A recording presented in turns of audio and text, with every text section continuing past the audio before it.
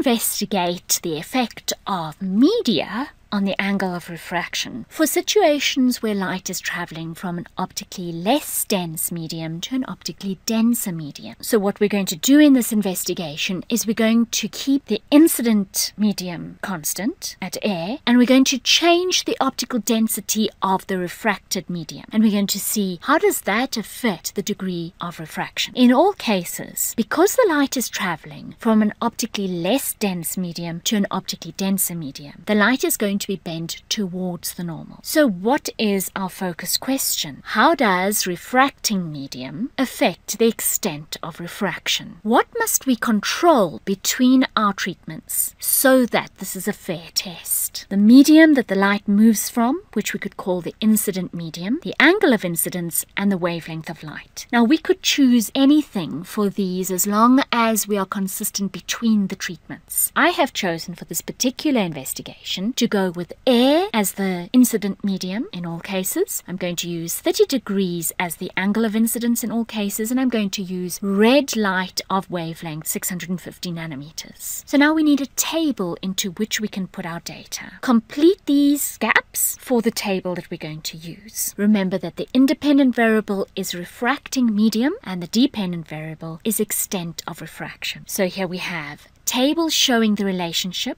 between refracting medium and extent of refraction for light moving from air. So the incident medium is air, and air's refractive index is 1. So N1 is 1, and our angle of incidence is 30 degrees. Theta 1 is 30 degrees. Now I expect what you probably wrote here for the first column's heading is refracting medium. But now what you have to understand is that the headings of the table do not necessarily have to be the independent and dependent variables. They are rather the indicators of the independent and dependent variables. In simple experiments, those two are the same thing. The indicator and the variable are the same thing. But for more advanced investigations like this one, they are not exactly the same thing. The independent variable here is refracting medium. But we are going to use an indicator to tell us about refracting medium. Because if we were to just write the medium's name, glass, air, whatever, it would be a qualitative measurement.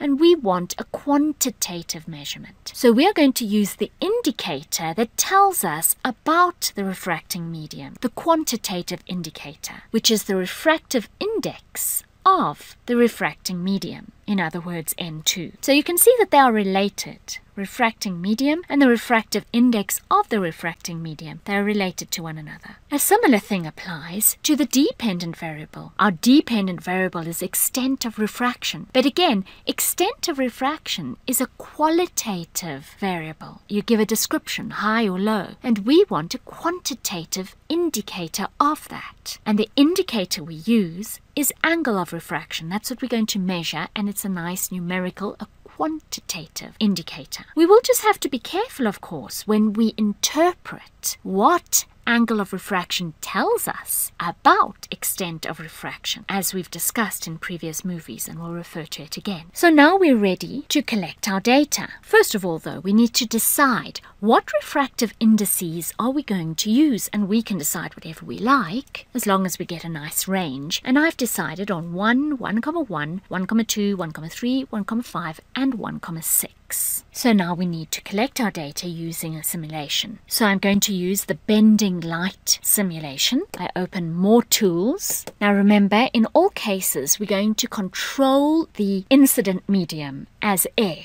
And another thing we're going to control is the angle of incidence, and we've decided that to be 30 degrees. We put on our light, we show our angles, and we get 30 degrees as our angle of incidence. We don't need to put a protractor in, but let's do it anyway, and we make sure that we position it correctly like that. So remember, the thing that we are varying in this investigation is the material of the medium into which the light goes, the refractive medium. So we're going to change the index of refraction of this medium. And our first measurement is with this medium having a refractive index of 1. So notice that is actually then not refraction that's happening, because the top medium is air and the bottom medium is also air. So the incident and refracted media are both the same medium. So there is no boundary between media really. And so unsurprisingly, the angle of incidence and angle of refraction are the same as one another, meaning there is no refraction, there's no bending happening. The light is just going straight through. Our next measurement is with the refractive index of this medium being 1,1, and we read an angle of refraction of 27,1 degrees. Our next treatment has medium 2 having an index of refraction of 1,2,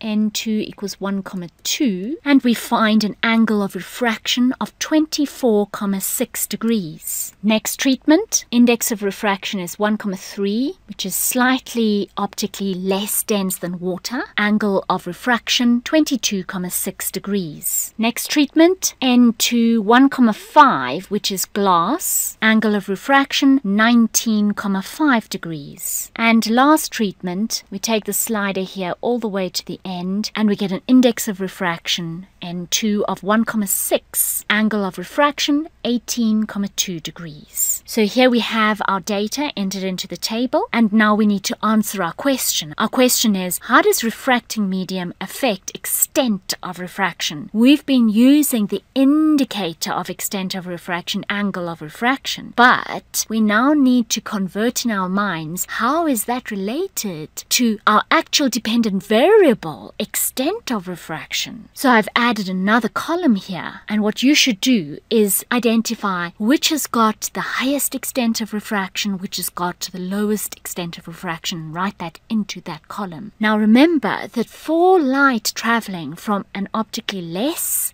dense to an optically denser medium, the light is refracted towards the normal, and as a result, a small angle of refraction actually means more extent of refraction. As you can see here, on the left, we have the light being bent.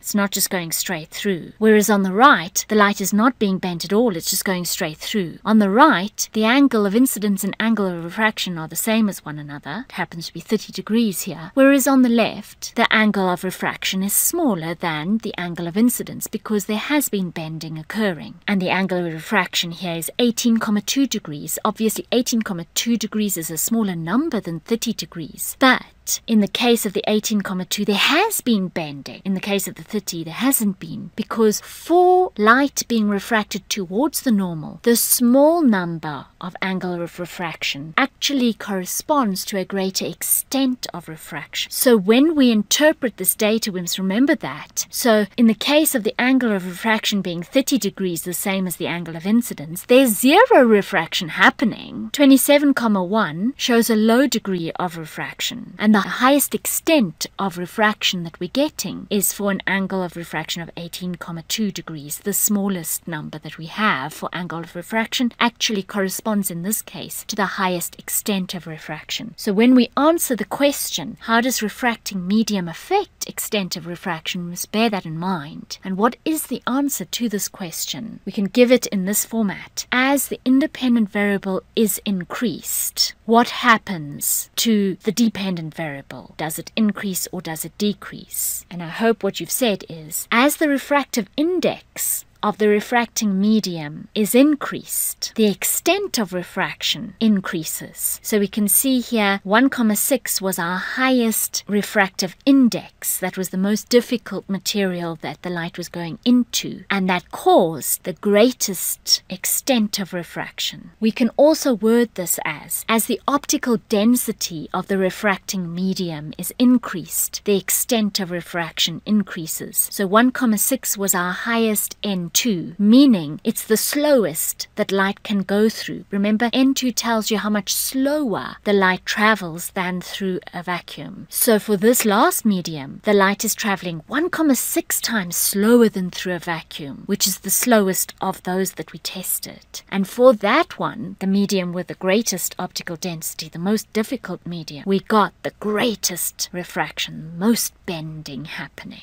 And before we go, have you already liked? Have you subscribed? Have you left me a comment? And please go and visit my website. You'll find a lot of resources there, and they're categorized in a way that will make it very easy for you to find what you need. Until we meet again, learn science!